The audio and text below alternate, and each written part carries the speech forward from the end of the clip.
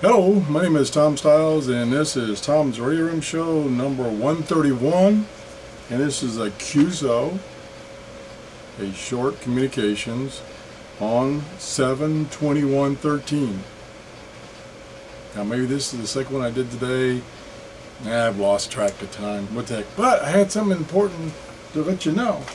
I did a review of the Eton virus database has been updated. Thank you. Solar powered, crank powered, battery powered emergency radio. Here it is right here. And the one thing I mentioned in my review is that because of weather conditions, overcast, been raining every day. Well, yesterday and today, there's no rain. Well, very low rain, but a lot of sunshine today. So I took this radio out and put it in the sun.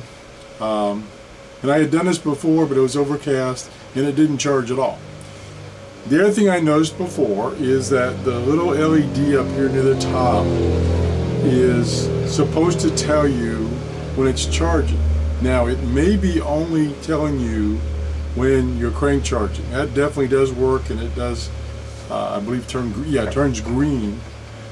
But I thought it would also turn green if the solar charging was working.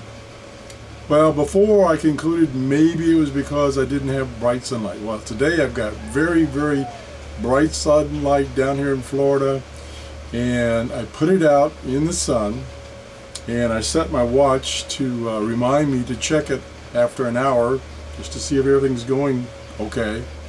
Well, because this radio is red, a dark red, it absorbed the sun and it got really, really hot within an hour. So I took it out of the sun, brought it inside. Now, I haven't turned it on, so I got an hour of direct sunlight charging, 1 hour. So I'm going to turn it on now and see if the radio works. Isolated thunderstorms in the evening, then scattered thunderstorms after midnight. Thursday, southwest winds 10 to 15 knots. Seas 2 to 3 feet. Okay. Scattered thunderstorms. This radio was completely discharged when I took it out to let it charge for an hour.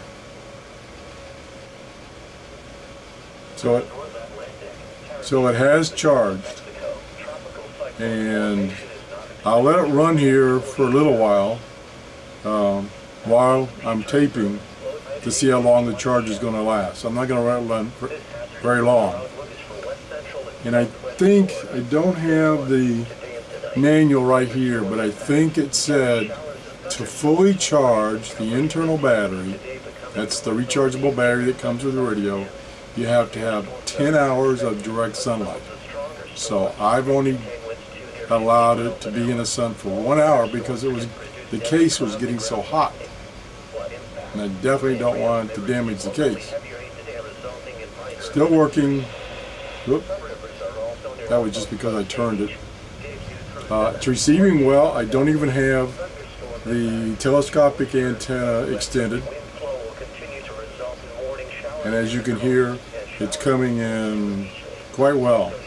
And the red LED light is on, indicating that it's drawing power. The green LED light that comes on when you're crank charging it doesn't come on when you're solar charging it. But apparently the solar charging is working because it's still working fine. And this is after only an hour of being in direct sunlight. So I will let this play until it dies, until it drains the battery, and then I'll put in a little bubble in the video saying how long it lasted. So that's the show for today. Just an update on the Eton. I'm going to set it down, let it run while I end this video. If you enjoyed this video, please give me a thumbs up. Also, one thing I wanted to report is I noticed, let me turn the sound down.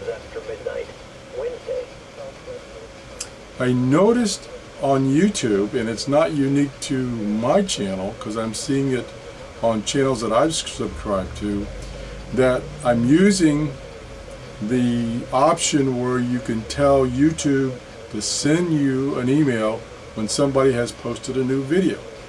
Well, I've noticed I'm not always getting those notifications on the ones I've subscribed to, and I've been told by some of my subscribers they're not getting notifications of my new post, my new videos. And so I don't know what's going on there.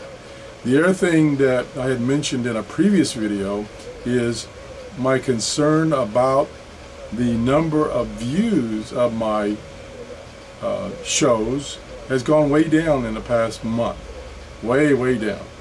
And again, I had done some investigation and looked at some other YouTube channels, and they seem to be down. And one YouTuber mentioned that apparently YouTube is changing the way that they give you a credit for a view, in that you have to view the entire video before YouTube counts that as a view.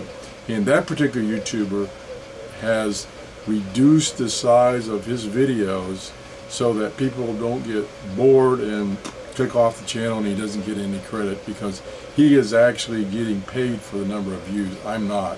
So it's not a big deal for me. It's just kind of asserting that the view count appears to be going down. Maybe it isn't. So anyway, that's just another piece of information. Thanks for watching. Bye-bye. Whoa.